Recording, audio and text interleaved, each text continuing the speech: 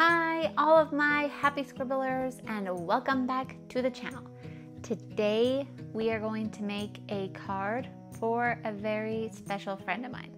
So I have two thick watercolor papers here, my watercolor brush pens, my laminated paper, and I am all ready to get started.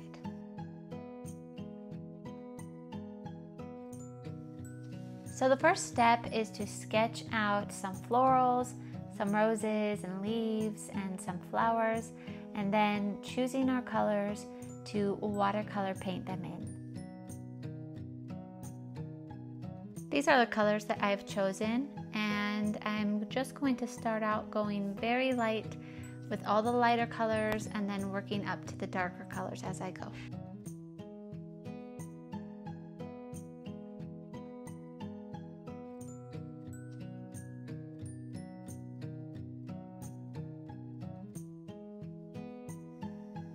So the first color that I'm going to do is a very soft yellowish tone because I'm going to be doing these three roses. I want there to be that very, very light undertone, and it won't be super noticeable on the end, but just in the little places here and there on the roses.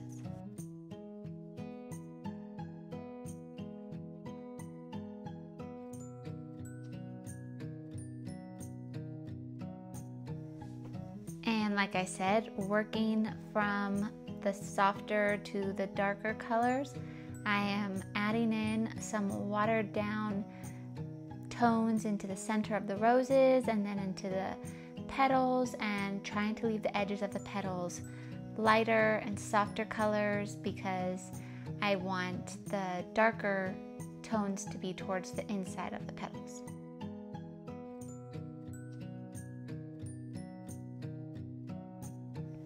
And off to the side, just a little bunch of tiny little blue flowers.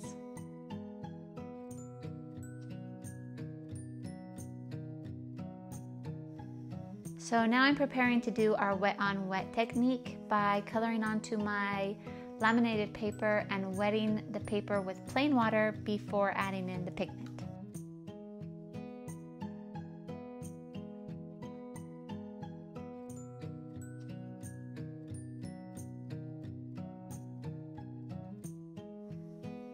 This is going to be the inside of the greeting card, and so I don't want to fill the entire thing up with the florals because I want to leave room for my note.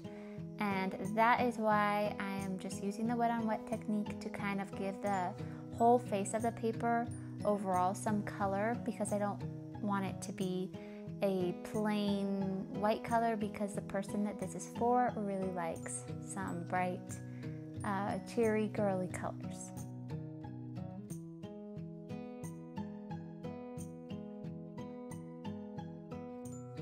You can see here on some of those first leaves the paper was still a little bit too wet and it bled out a lot, but that's okay. Moving on, we are going to do step 2 of the card.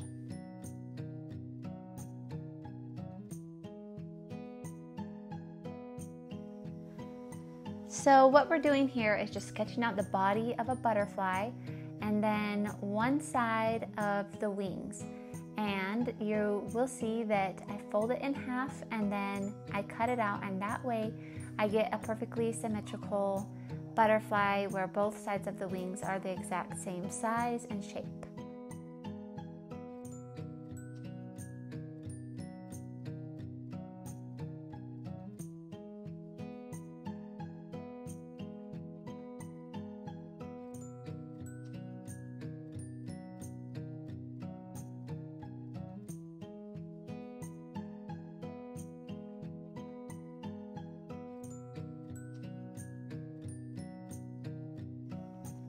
Okay, so with the shape of the butterfly cut out, now we choose our colors. These are the colors that I chose, once again, bold and bright colors.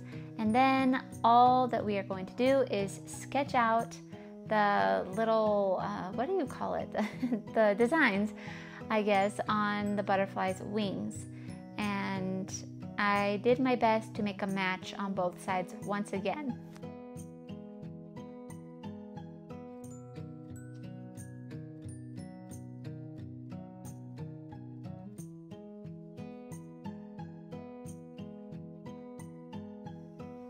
And then what we do is we just erase, because we don't want those pencil marks to stay on there too bold.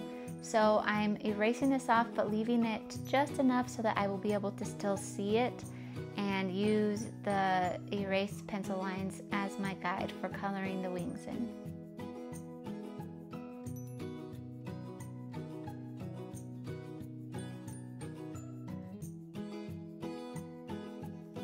So I'm also going to color in the back of the butterfly because it will be slightly visible once we put it in our card.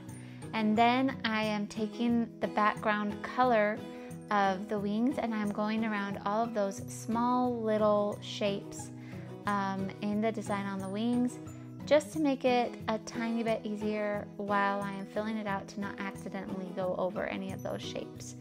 And then I'm going to go around all of the larger sections until the full background of each wing is filled out.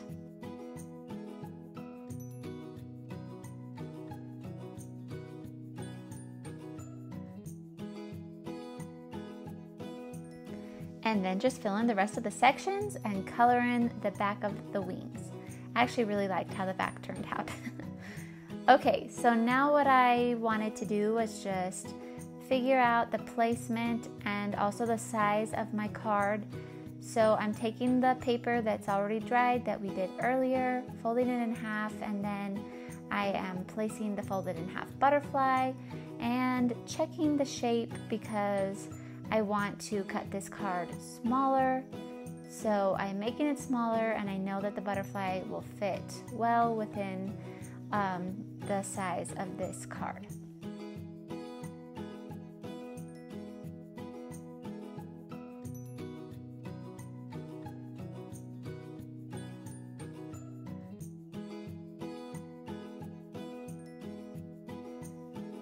So I thought that the best option for securing the butterfly was by sewing it in.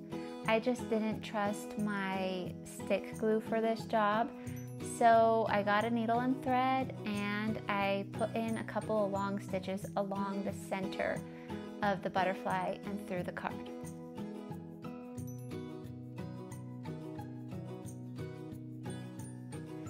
Now the wings are a little wonky here, so what I did was just added a little bit of tape to either side of the wings close to the body because I don't want to sew the tips down. I want them to be loose, but I did want each wing to stay on its side of the paper whenever you open up the card. And then I colored in that thread so that there isn't any white thread showing, and the basic body of it is done now.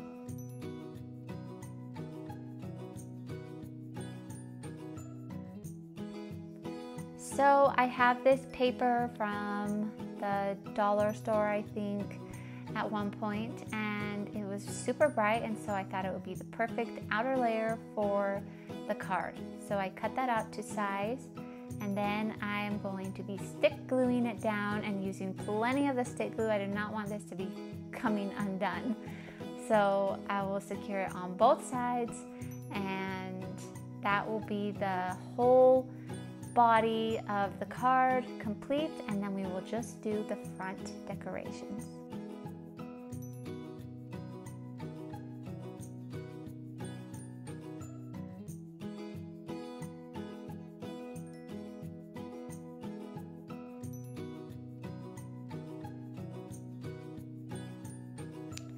Okay, so now we pick a little bit of washi tape, hopefully something that looks good with our decoration. There's the washi tape rolling away as I cut it off.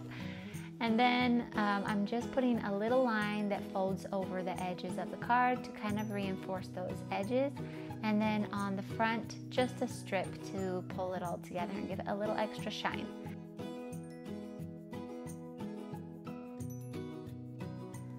Okay, so the moment has come to say who this card is for. It is for my wonderful friend, Gracie. She is just a wonderful person, and I am so blessed to have her in my life. And so I wanted to make this special little card for her with things that she likes, like butterflies.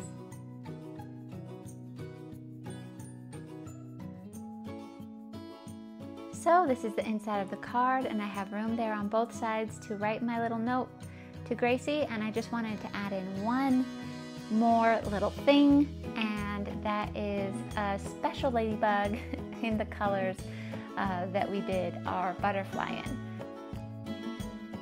So I accidentally recorded the last clip on time lapse, and so it's really fast, so I have to talk really fast, and I just want to say that I love you so much, Gracie. I hope that you love this card. I hope everybody enjoyed watching this, that it inspired you. If it did inspire you, maybe sit down and make a special little card for somebody special in your life. Thank you, Gracie, for being my #1 fan. Much love to all of you, and we will see you in the next video.